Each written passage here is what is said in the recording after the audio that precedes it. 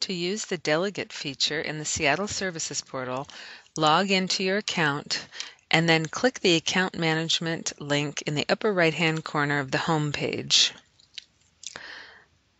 Scroll down to the Delegates section and click the box Add a Delegate. At the top of this input page, you will see the option to add a name and email address. These fields are both required.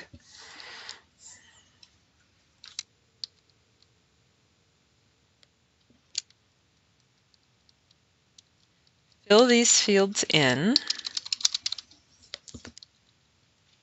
and then indicate which permissions you'd like this delegate to have.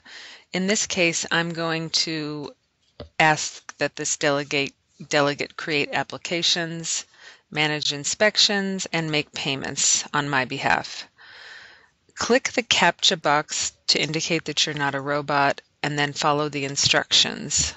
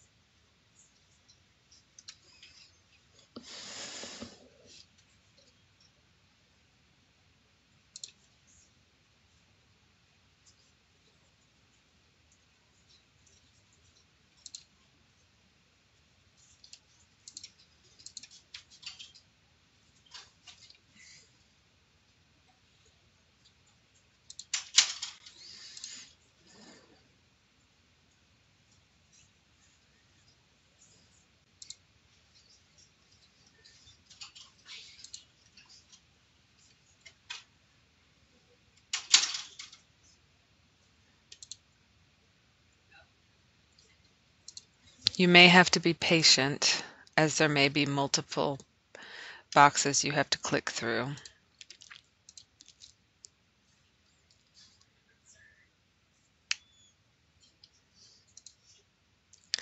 Once you get the check next to the words "I'm not a robot," you can proceed by clicking the Invite a Delegate button. You will now see the person that you added under the list titled People Who Can Use My Account. You will receive an email back from the system when that person has indicated that they've accepted your invitation as a delegate. Those you've invited will have the View Invitation status next to their name. Those who have accepted will have the word Actions next to their name, and you can edit their permissions and view them at any time.